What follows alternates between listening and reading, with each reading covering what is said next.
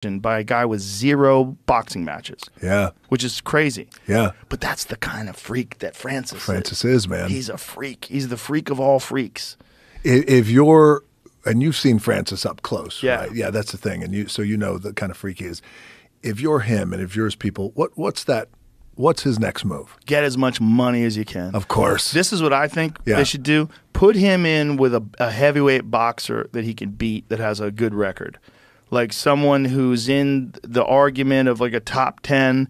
And if Francis knocks that guy out, then if they can try to coax Tyson Fury into a rematch, that would be fucking bananas. And I think Saudi Arabia has enough money to actually pull that off. I think so too. I think so too. They might be able to fucking bait Tyson in with some just fucking life-changing generational money. So here's the thing about Tyson, who I love and respect. I love that guy. I love that guy too. There's 2 train of thoughts here. It's either, well, I don't actually need to fight him again. Right. There's that train of thought. But then I wonder if it goes back to the champion mentality that you talked about is, as a champion, I need to fight that guy. It may be that. Do you know what I mean? He is certainly a champion. And he's certainly one of the greatest of all time. And I think he certainly underestimated Francis. Yeah.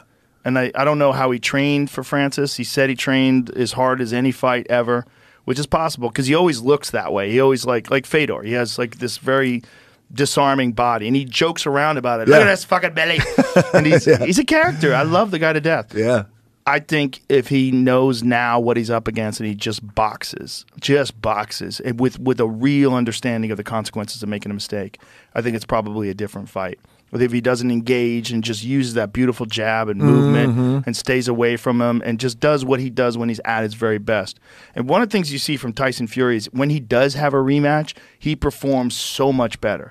Like the Deontay Wilder fight is a perfect example. First fight, down to the wire, gets dropped in the last round. It's a draw.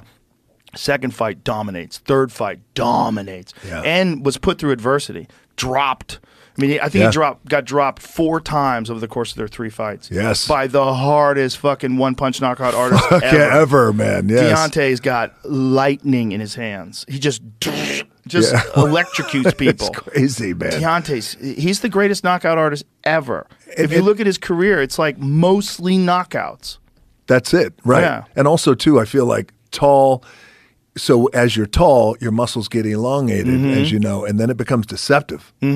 What's a leverage thing, too? Yes. Because he's got broad shoulders and insane speed. Yes. So when he drops that hand on you, it's just when he turns it over at the end with all that length and torque and leverage. Yes. He's like nobody. Like nobody. He just starches people. Yeah. I always go to the Luis Ortiz fight. When he cracked him in the head and Ortiz gets up and he's like, what the fuck? He hit him on the forehead. Yeah. Hit him on the forehead and just shut the lights out. It's unbelievable. Yeah. Deontay, what Teddy Atlas calls it the eraser. He's like, any mistakes that he has, he just erases them with one shot. And it's true. Like you can win every round with Deontay and you just zig when you should have zagged and blap. Boom. And he almost did it to Tyson Fury. I was going to say, he did. He almost did. If it any other man, it might have been the end. But Tyson is just so game. He's just such a fucking warrior. He figured out a way to get up and hold, and he got dropped again. He got back up again, and then wound up stopping him after that. That's right. Yeah, and in an amazing, glorious finish to the fight that cemented him as one of the greatest heavyweights of all time. Of all time. I think, really, to get it back, to really get that reputation back, he should fight Francis. I really think he should. But he probably wants to fight Usyk first, unify the title, and then if they come to him with just gigantic banana money, just cuckoo for Cocoa Puffs, like what? How much? Yeah. $200 million? Back like what something truck up? Yes. Fucking crazy like that? Yes. He might just go, all right. And then, which you know the resources are there for that. Oh yeah, they can do whatever the fuck they want. They got fuck you money.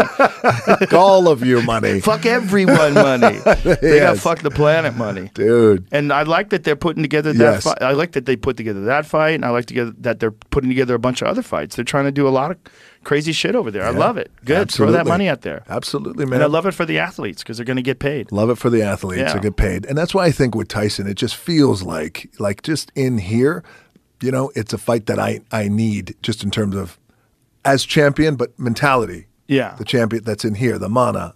I need to do that again. Well, right now it's got to be in his head. I mean, he's a sensitive guy. I'm sure he's responded to all the criticisms, probably eating him up, probably drives him nuts.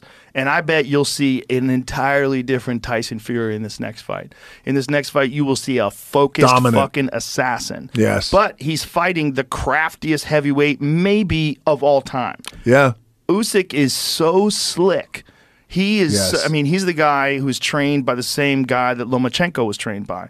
So he's got just unbelievable movement. His angles, the way he boxes, his fucking feints and movement, total next level. Yeah. But he's quite a bit smaller. I mean, he was a cruiserweight and then went up to heavyweight. Yeah. So there's money in that fight, and I would hope that the winner of that fight then fights Francis. Whether Usyk would want to fight Francis, who knows? But if Usyk wins, if he beats Tyson Fury, that's, pretty incredible. Just announce the date for that fight. February 17th in Saudi Arabia. Saudi Arabia going crazy. Yeah, there you go. That's a very, very interesting fight. Yes. And although Usyk is smaller, man, that fucking guy is so skilled. Yeah. Those Anthony Joshua fights were insane. Insane. By the way, Tyson is like 6'9". Mm-hmm. Yeah. And Usyk is not that. Well, Usyk is wearing shoes in there, and Tyson is not. Oh, okay. Tyson is right after the fight, and they're standing there staring at each other. Okay. So Tyson's quite a few, but it's also his arms are longer. Just the reach and distance is such an advantage because you could hit a guy where he can't hit you. Yeah. Hey, woman. Since your man ain't got no heart, why don't you go to my apartment tonight? I'll show you a real man. There you go. What? Fuck you.